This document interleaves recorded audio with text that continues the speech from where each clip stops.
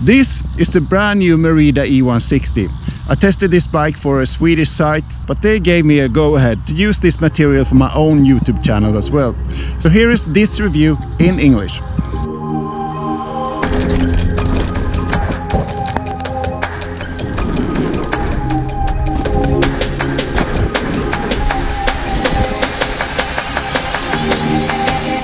There will be a lot of voiceovers here, but I think you will enjoy this review anyway.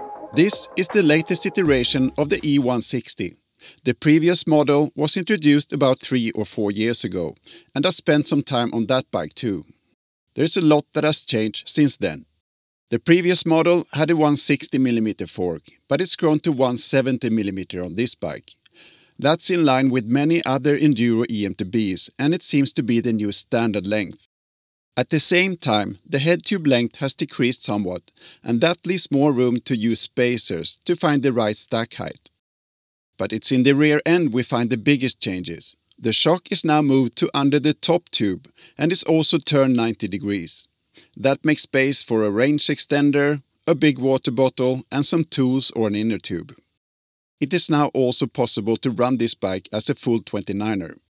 The Merida is shipped with a 27.5-inch wheel in the rear, but with this flip chip you can use a 29-inch wheel in the rear too, if you rather prefer that. The rear travel is now over 170mm, so this bike is now on its way to become a super enduro bike in my opinion. And finally, we come to the most controversial detail on the new Merida, and that's this flex stay design. With this sort of suspension design, we will usually find a horse link down here somewhere to mitigate the effects of the brake forces and chain growth. But here it's a flex stay instead, both in the aluminium version and the carbon version.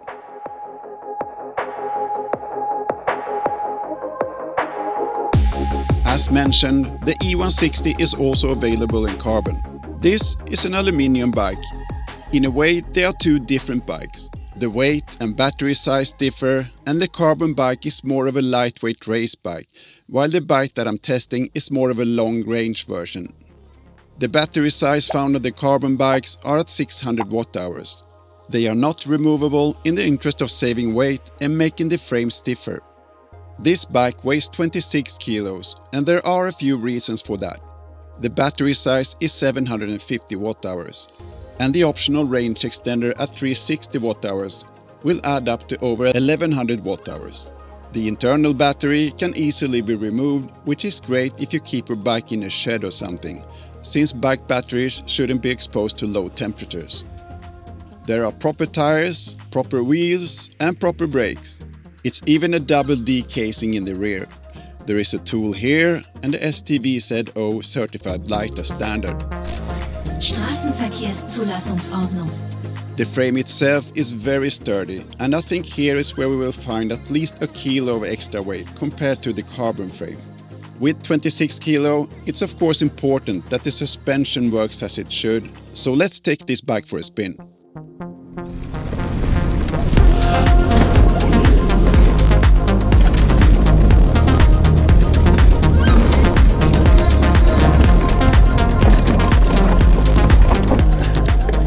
Take this bike to my local trail first and later to a bike park to make this as a thorough test as possible.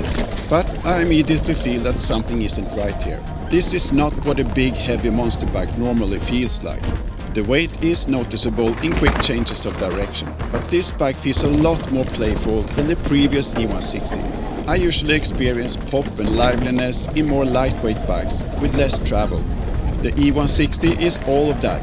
At the same time, that long travel soaks up everything, making any rough trail smooth as silk. I feel like a lot better rider than I am, even if I know that it's the bike that has my back when I do poor line choices. Scary descents are not that scary anymore. It's more like a fun feature than anything. It's a bike with very few limits that is also great fun to ride. A not so much talked about advantage with eMTBs is the commute to local trails. This is a very long and boring ascent to the area that I used to ride in. It's a hurdle that is not very fun to overcome with an analog enduro bike. But with an eMTB it takes no time to climb this hill, and I still have enough energy to enjoy all the trails up here.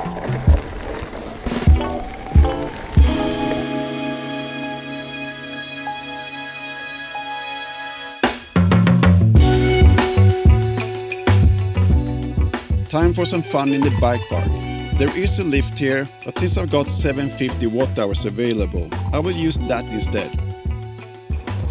The motor is the latest and greatest from Shimano. It's a EP801. There is an extra 20% peak power, and I experienced it to be less noisy too. It feels very natural to ride without any sudden unwanted bursts of power surges when you don't want them. Simply put, there is power and control. I like the motor and the fun climbs, but there is something we need to address here. And that's the suspension, which is quite something. The first test is a pop and play test on a flow trail. I figure this bike, despite its long travel, is a great flow trail bike too. I'm not really prepared for the amount of pop in this first little jump. Jesus! The bike just flies when other long travel bikes kind of soaks up the energy. You can have the cake and eat it too, it seems. I don't know how a big and heavy eMTB can be this poppy. Maybe there's some wizardry going on with that flex day or something. The feedback from the rear end is up there with the best despite the mid-range suspension components on this version of the eONE-SIXTY. The next test is a more suitable enduro trail. Not the steepest trail, but very chunky. I rode this trail 3 times, and every time I asked myself why I didn't go faster. This bike doesn't need brakes, and I'm very close to talk about that magic carpet cliché. Again, top-notch suspension design up there with the very best on the eMTB market. It's a noticeable difference from some of the lesser competitors. The eONE-SIXTY is hilarious on fast flow trails too, even if the suspension travel is overkill.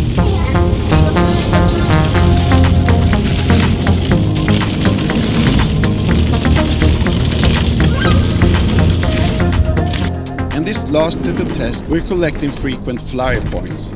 And this is the final nail in the coffin for you who are still questioning the lively and poppy characteristics. I'm not the best jumper in the world, but this is the first time I land flat on the other side, even if this is my first somewhat cautious jump for the season. I've already made up my mind about what type of bikes I like. I thought I was done with mullets and heavier eMTBs, and I don't fully understand what is happening here. Could it be that well-thought-out suspension kinematics trumps head tube angles and suspension travel? Have I dwelled too much over reach and chainstay lengths? Maybe focused on the wrong things? And if this aluminium bike feels like this, what will the top-end carbon bikes feel like? There are too many thoughts going through my head right now, and I decide to try out a different sized bike. The first eONE-SIXTY was a size large, or long as Merida calls it. This is a size medium, which actually doesn't feel any smaller than the bigger Merida. I'm 185 centimeters tall, and perhaps I should have a size large bike.